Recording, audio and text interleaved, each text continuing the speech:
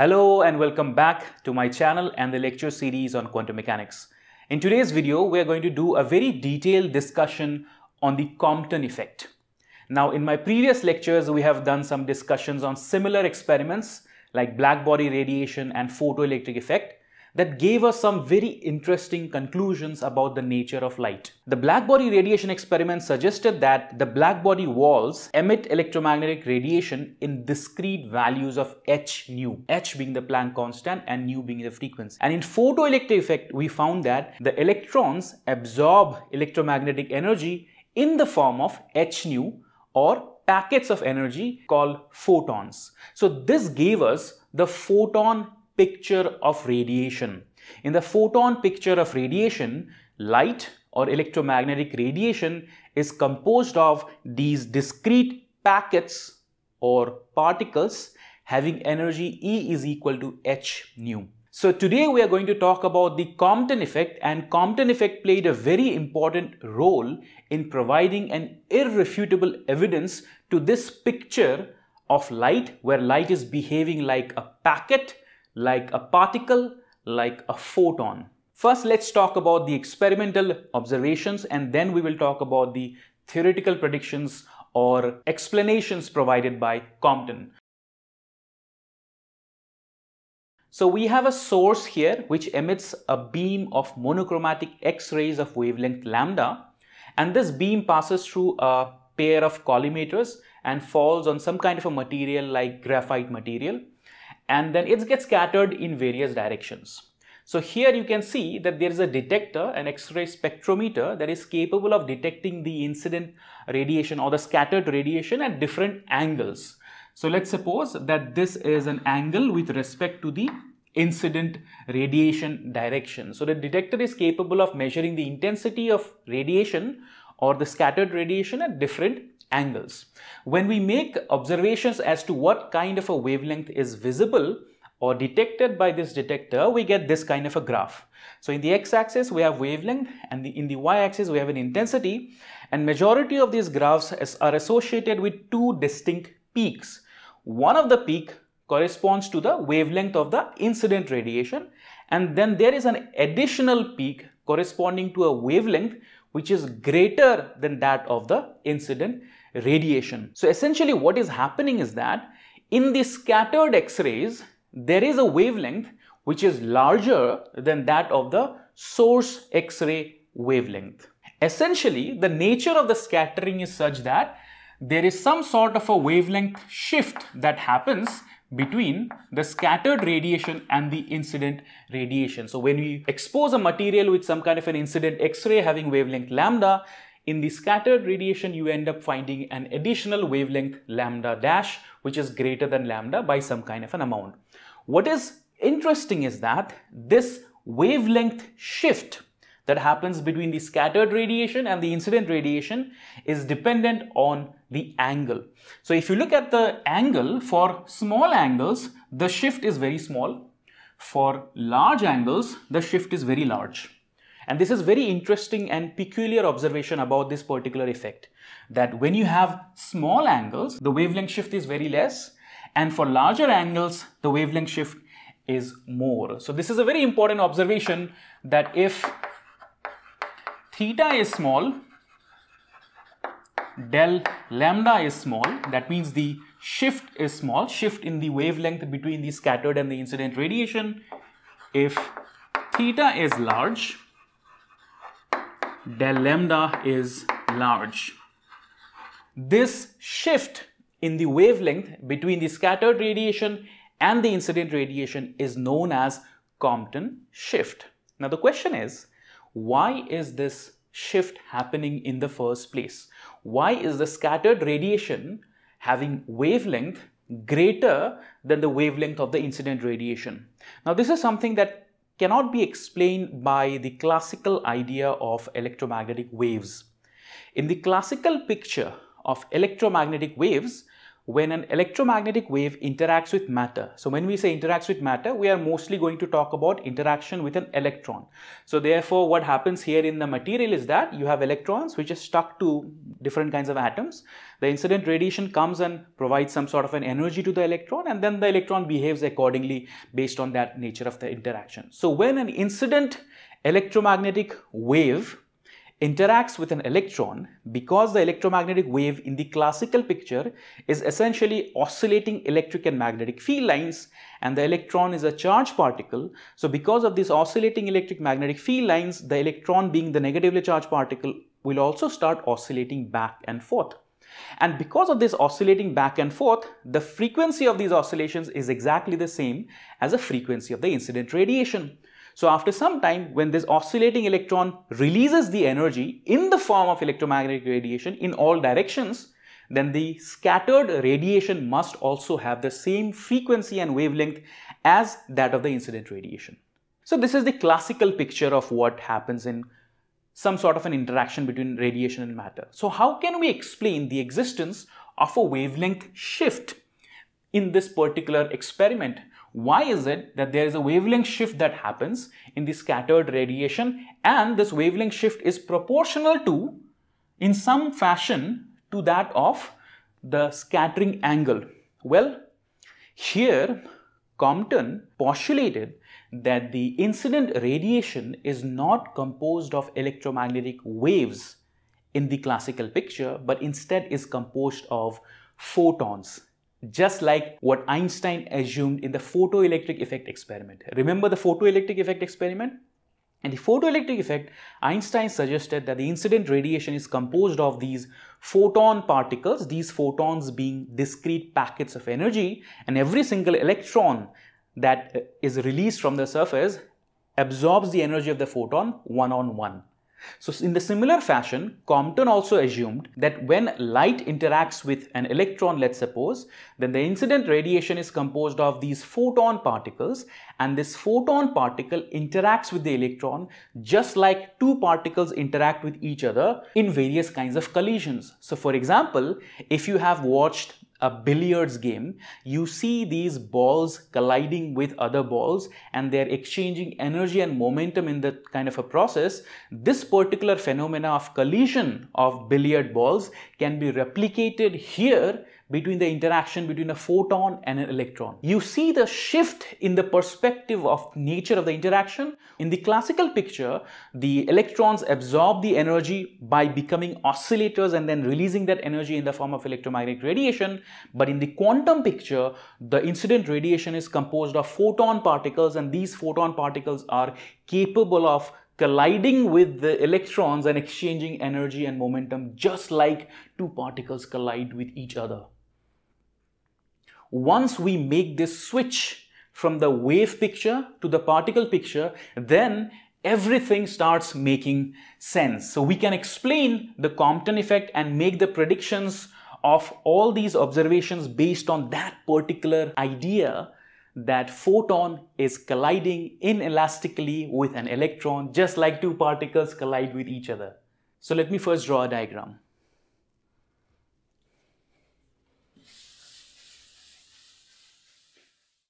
Alright, so this is the picture of the inelastic collision between the photon and the electron. So essentially, when the photon or the incident radiation interacts with the electron in the material, the electron is probably bound to some atom, right? And if the photon has sufficient energy, then the electron is dislodged from that atom. And now that electron behaves like a free electron, and from which the photon can get scattered. So let us assume that the photon is a particle that is interacting with the target electron, and you end up getting some kind of an inelastic collision where a particle collides with another particle and both of them go in different directions. They exchange momentum, they exchange energy. So let us represent the energy expressions and the momentum expressions and try to apply conservation of momentum and energy just like we do in the case of collisions between particles, and then see whether the results that we achieve is able to explain this kind of a wavelength shift that is dependent on the angle of scattering. So first of all, we have an incident photon, and we know from our discussions with black body radiation and photoelectric effect, the incident photon has how much energy? The incident has energy of h nu. This is the Planck postulate, right? That a photon essentially composed of energy h times frequency, where h is a Planck's constant. Now the photon also has some kind of a momentum. Here I am going to invoke another expression, which is basically the momentum of the photon is equal to the energy upon c, E upon c. So E is h nu, so h nu upon c. Now some of you may be familiar with this expression, some of you may not be familiar with this expression. This expression essentially comes from the relativistic expression for energy of massless particles, right? So we had some discussions about relativity previously in my channel. In relativity, you are probably familiar with the expression that the energy of any particle is given by m0 square c to the power 4 plus p square c square whole root over, where m0 is the rest mass of the particle, p is the relativistic momentum of the particle, right? Now particles that move at the speed of light, so photon is a particle that is moving at the speed of light, has rest mass equal to 0. Therefore, for particles that are moving at the speed of light or massless particles, m0 is equal to 0. In that situation, we end up getting E is equal to pc. So this is an expression that is valid for a photon also, because ultimately photon is a massless particle. Its rest mass is 0, but it has momentum, it has energy, and their relationship is this. So P is equal to E upon C, that's it. Now what about the target electron? We assume that the target electron is initially at rest. So if it is initially at rest, it only has rest mass energy. E0 is equal to m0 c square, and its momentum is equal to, let's suppose, 0, right? I'm just writing P naught here is equal to 0 because it was initially at rest. Now this whole interaction takes place and the photon gets scattered in a particular direction at an angle theta with respect to the incident direction. In that situation, the photon loses energy.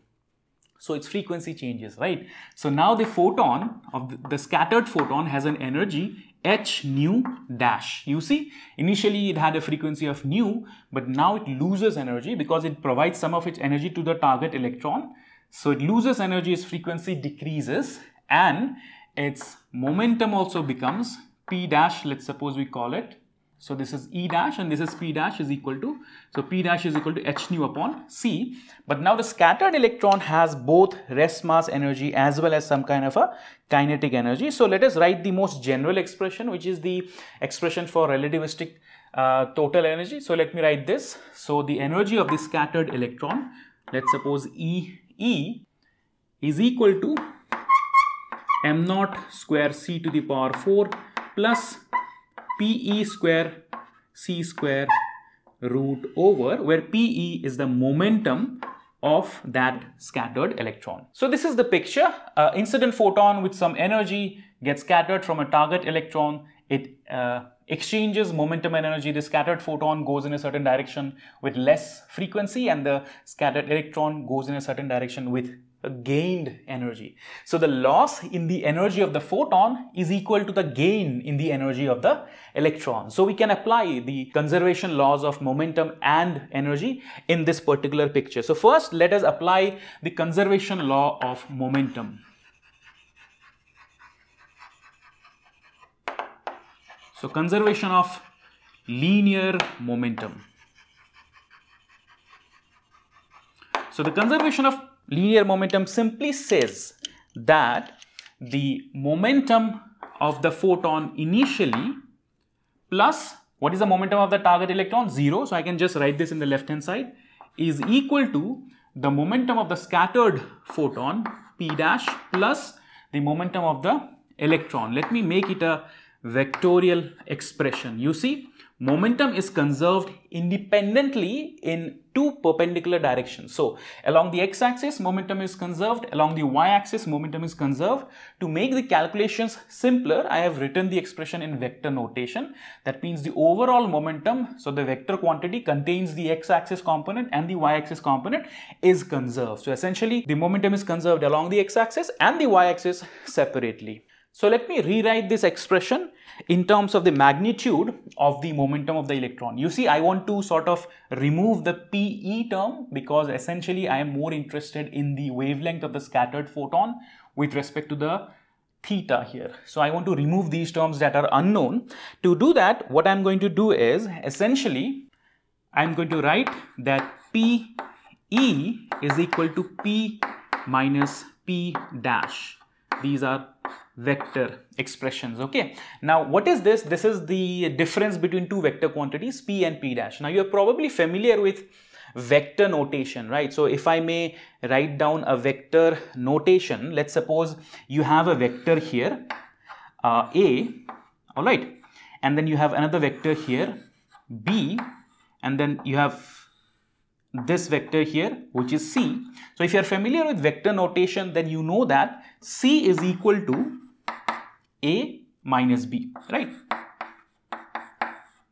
And let's suppose the angle between A and B is given by theta. In that situation, if I take the dot product of C with itself, so let's suppose I say C dot C, then because the angle between C and C itself is 0, so this comes out to be C magnitude square, and this is equal to nothing but A minus B dot product of A minus B. So if I separate out all these terms, what I end up getting is A times A, I end up getting magnitude of A square, plus B times B, I end up getting magnitude of B square, and then I have minus AB and minus BA. So I can write this as 2 magnitude of A, magnitude of B, and then we have cos theta, because essentially this is a dot product and the angle between A and B is theta, so minus 2AB cos theta. So this is something that you probably are already familiar with, but anyways I derived it, that if you have this kind of a vector expression, C is equal to A minus B, then the magnitude of C square is equal to the magnitude of A square plus B square minus 2AB cos theta. This is something that I can apply here. So if I apply this here, then I end up getting the magnitude of PE. Okay, I'm just going to remove the arrows and all that stuff because we are dealing with magnitude now. So the magnitude of PE square is equal to the magnitude of P square plus the magnitude of P dash square minus the magnitude of P dash cos theta. What is the direction or the angle between P and P dash? Theta. So therefore, this is the expression that we have now.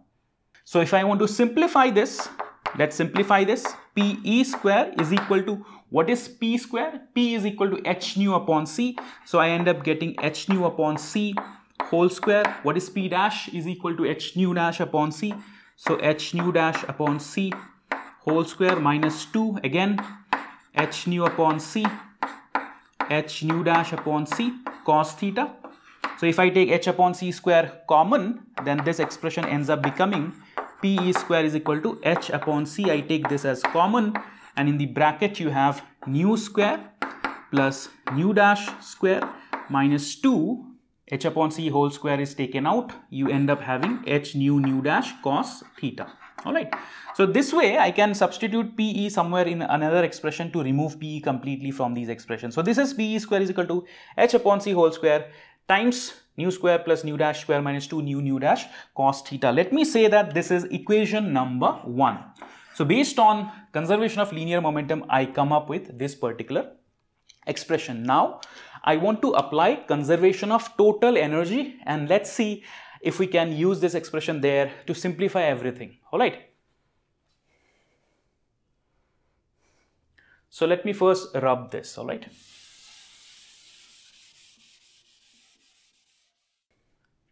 Okay, I have erased this part of the board because I wanted to create some space to do further calculations. But the essential expression that we just now derived moments back is written here.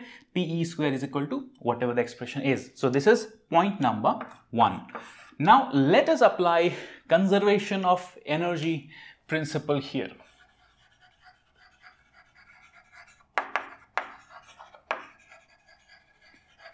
The conservation of energy says that the energy of the incident photon plus the energy of the target electron. So the target electron also has some energy, right? Because the mass has energy according to relativity. So the target electron has the rest mass energy.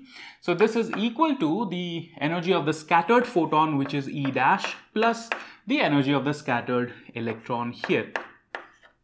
So let us quickly plug in all the values.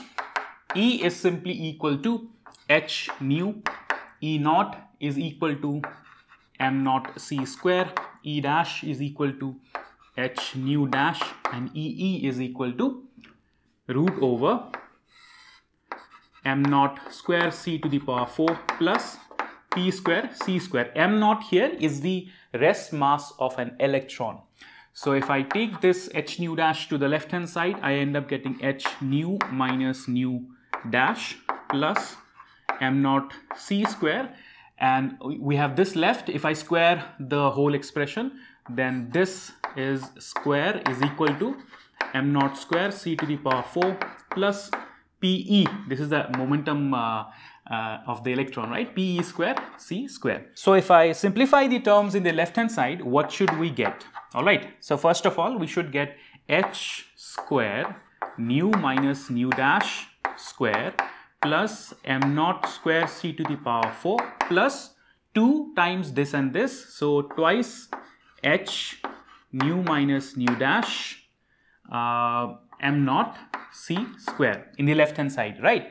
And in the right hand side, what do we have? M naught square c to the power 4 plus pe square c square. So here we will end up cancelling this particular term, m naught square c to the power 4, same in the left hand side and the right hand side. So again, let me simplify by taking out all the terms here. So I end up getting h square nu square minus h or plus h square nu dash square minus 2h square nu dash, right? When we take out all the terms from this expression, a minus b square.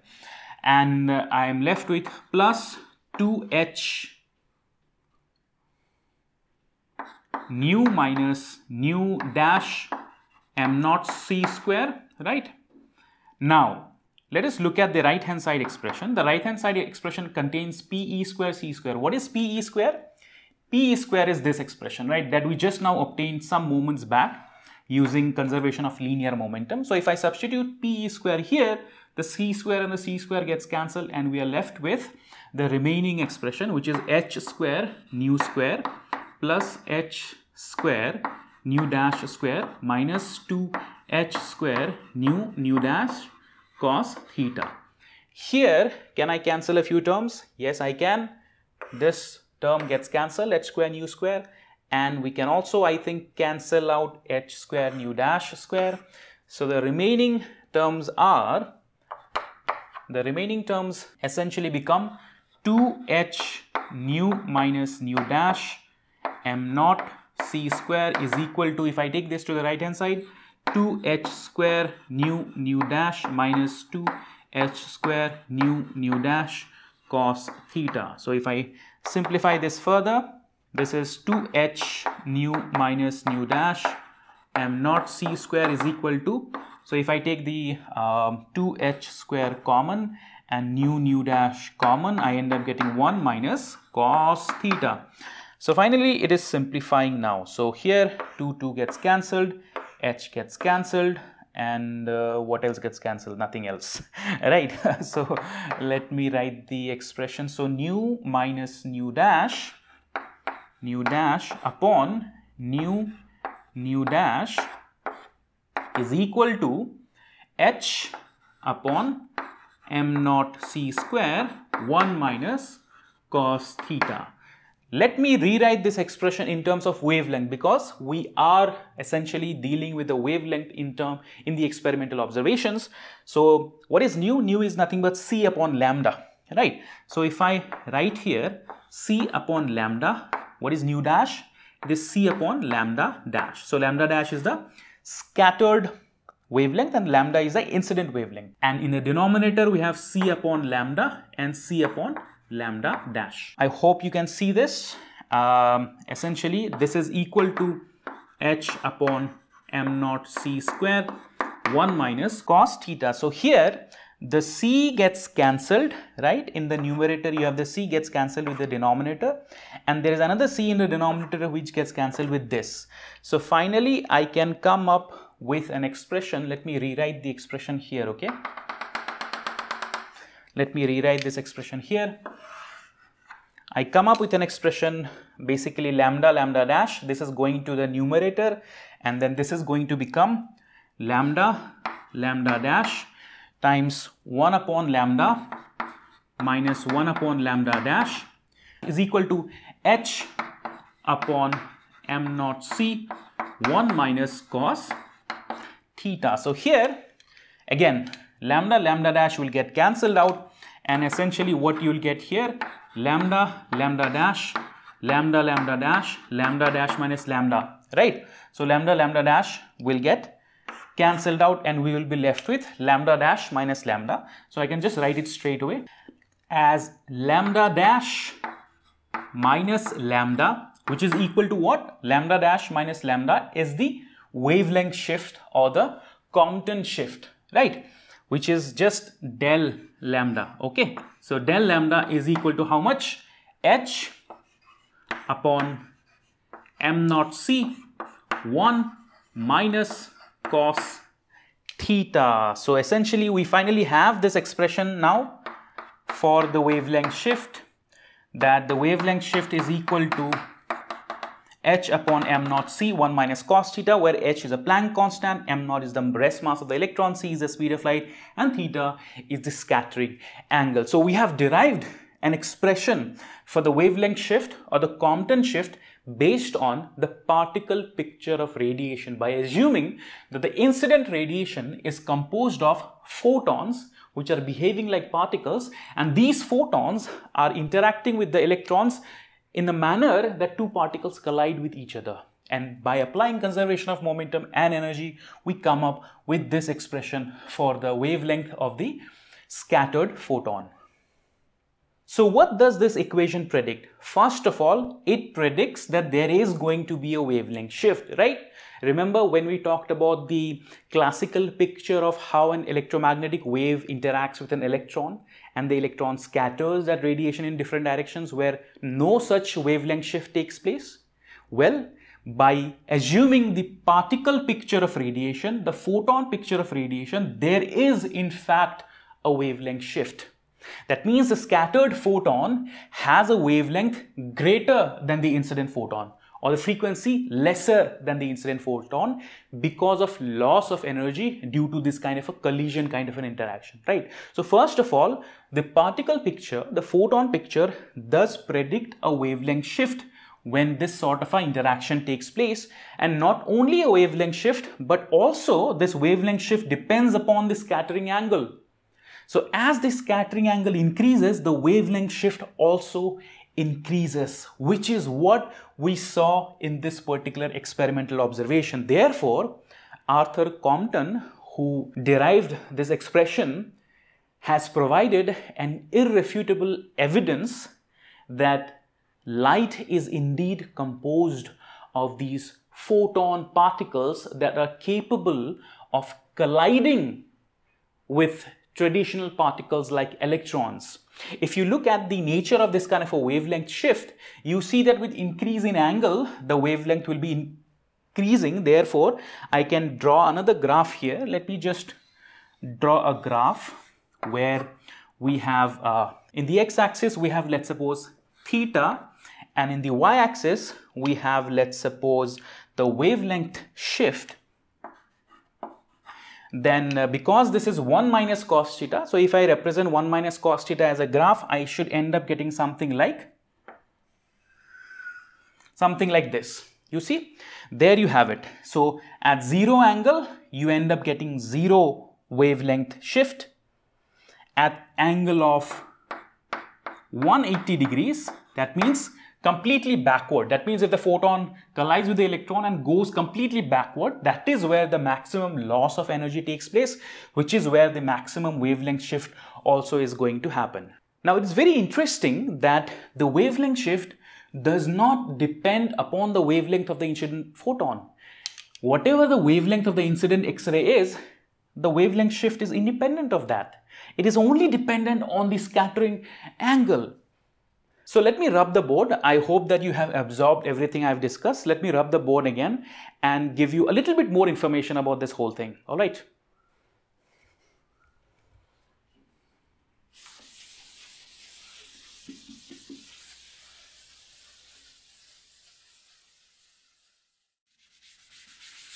Alright, so as I said, the maximum Compton shift happens at the backwards direction.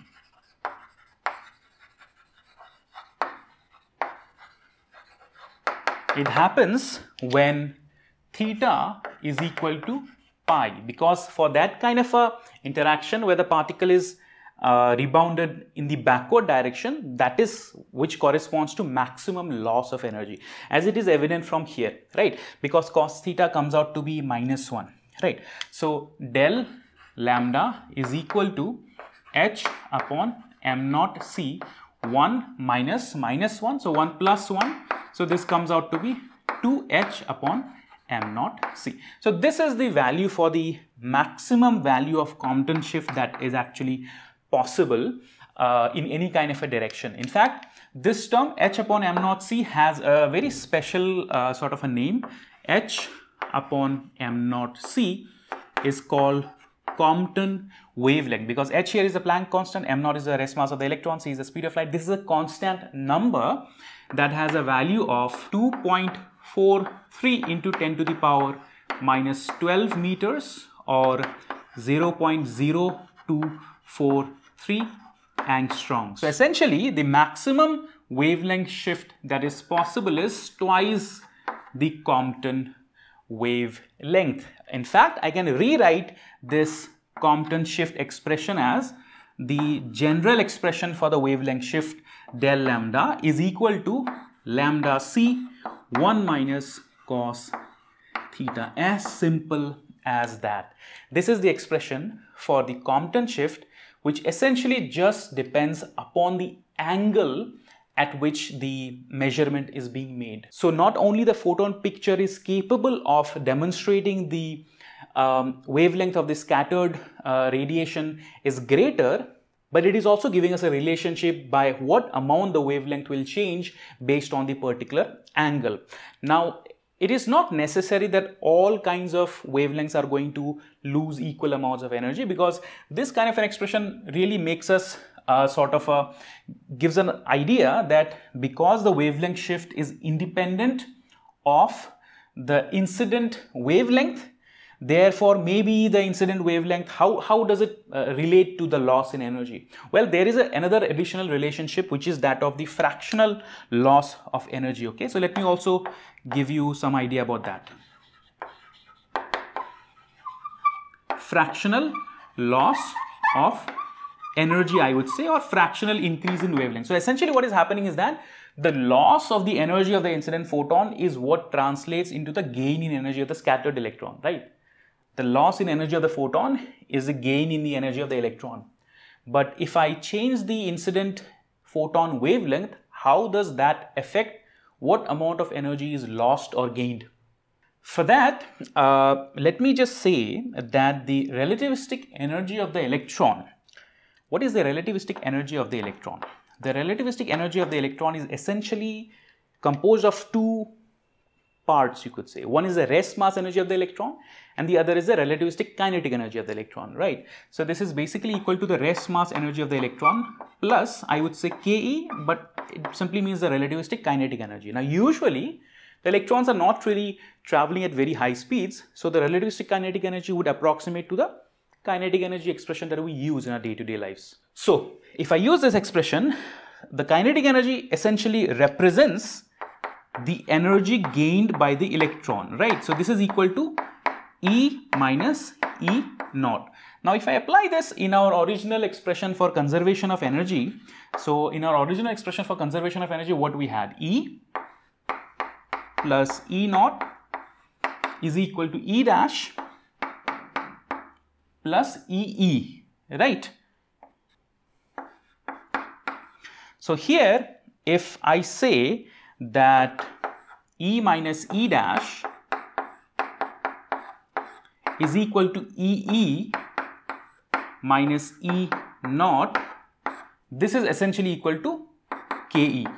It simply represents the idea that the loss in energy of the photon is the gain in the energy of the electron. So for relativistic scenarios, you have relativistic kinetic energy, but for day-to-day lives where the electrons are not really traveling at that high speeds, it is essentially normal kinetic energy, right? So if I want to come up with an expression for what is the ratio of the kinetic energy that is gained by the electron or the amount of energy that is lost by the photon with respect to the incident photon energy, then I can come up with this particular expression. So KE upon, so I say KE upon, let's suppose, the initial energy of the photon is equal to how much? So KE upon the initial energy of the photon. So KE is equal to E minus E dash, right? E minus E dash upon E. So what is this? What is E? That is h nu minus h nu dash upon h nu. So what is this? So h essentially gets cancelled and we are left with C upon lambda minus C upon lambda dash upon C upon lambda. So again, this comes out to be how much?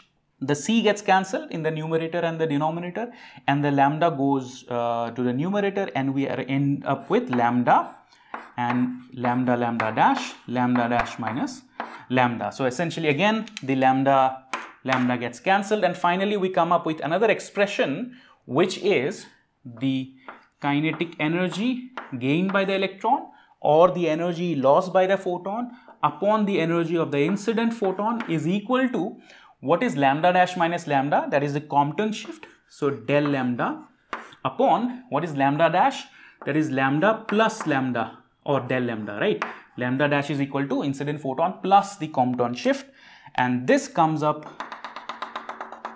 or this provides us with an additional relationship that is useful for us. How is it useful? This is useful because this gives us an idea about the amount of loss of energy that takes place with relationship to wavelength, right? So what is the wavelength lambda here? Lambda is the wavelength of the incident photon. So if lambda is large, the fractional loss of energy is less. And if lambda is less, the fractional loss of energy is larger, right? So for a low energetic photon, lambda is greater, so fractional loss of energy is less. And for a high energetic photon, lambda is smaller and fractional loss of energy is greater. That means for low energetic photons or greater wavelength, the fractional loss of energy is less. And for high energetic photons or smaller wavelengths, the fractional loss of energy is very high. That means for visible radiation, where the radiation is somewhere around 5,000 or 6,000 angstrom, the fractional loss of energy due to Compton effect would be very less, maybe less than 1%. But for gamma photons or X-rays having wavelengths of the order of, let's suppose, 0.01 angstrom, the fractional loss of energy would be very high, maybe around 50% loss of energy. So you see that for low energetic photons, the loss of energy is very less. For high energetic photons, the loss of energy is very high. So clearly, Compton effect dominates for high energetic photons, which brings me to another question that might arise in your mind. Why is it that you end up essentially getting two peaks, right? So one is a peak associated with the incident photon wavelength, and the other peak is associated with the Compton shifted wavelength photon, right? The reasoning that there are two peaks in the experimental observations is because whenever the incident radiation interacts with matter, some of the photons are capable of dislodging the electrons from their atoms, right? And some are unable to do so because the electrons are essentially bound to the atom, right? And when a photon interacts with that electron, either it would release the electron from the atom or it would not be able to do so. So in those circumstances, when the photon is incapable of releasing the electron from its bound condition with the atom, in those situations, the photon is essentially interacting with the whole atom itself. So because the mass of the atoms is many times larger than the mass of the electron, in that situation, we end up getting the scattering in the classical picture, which is basically known as Rayleigh scattering, where the photon is scattered in various directions without any increase in wavelength. So for low energetic photons, which are incapable of dislodging the electron from the atom, we end up getting the normal scattering. So therefore, we end up getting lambda, right? But for those situations where the wavelength is capable of dislodging the electron from the atom, so now the electron is not bound anymore, it's free, there we end up getting this kind of an inelastic collision. So for those situations where the electrons are still bound to the atom, we end up getting normal classical Rayleigh scattering, so we end up getting the original incident radiation.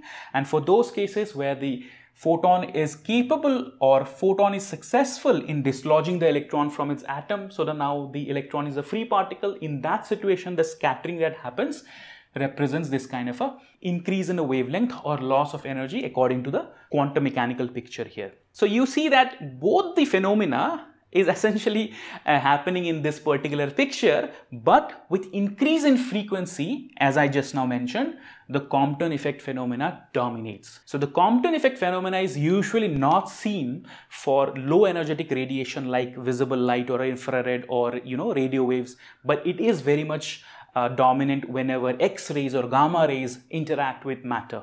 Alright, so I think I have explained as much as I could about this particular experiment. Essentially, this is an experiment where high energetic photons, when they interact with matter, they end up getting scattered in different directions, where the scattered radiation has a wavelength greater than the incident radiation. This phenomena cannot be explained by the classical theory of radiation, but it can be explained by the photon picture of radiation, where the incident photon is composed of these particles called photons, and these photons are interacting with the electrons just like two particles will collide with each other.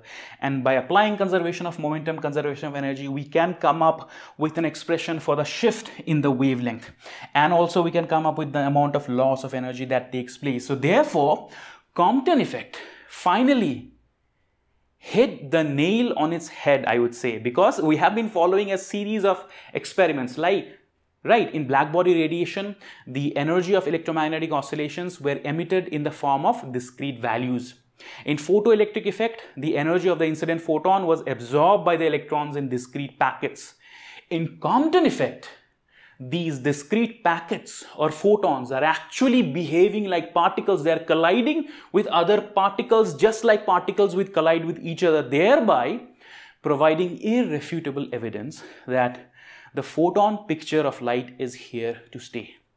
For whatever reason, light does behave like a particle in these experiments. In black body radiation, in photoelectric effect, in Compton effect, light is behaving like a traditional particle. So this makes way for the dual nature of radiation. Light has dual nature. In certain experiments like diffraction, interference, it behaves like a wave. It demonstrates wave properties. In certain experiments like black body radiation, photoelectric effect, Compton effect, it behaves like a particle. It has particle nature. So light has split personality. Sometimes it behaves like a particle, sometimes it behaves like a wave. So we will carry forward this discussion in the next lecture. For today, this is all. This is the Compton effect. I am Divya Das. This is For the Love of Physics. Thank you very much. Have a nice day. Take care.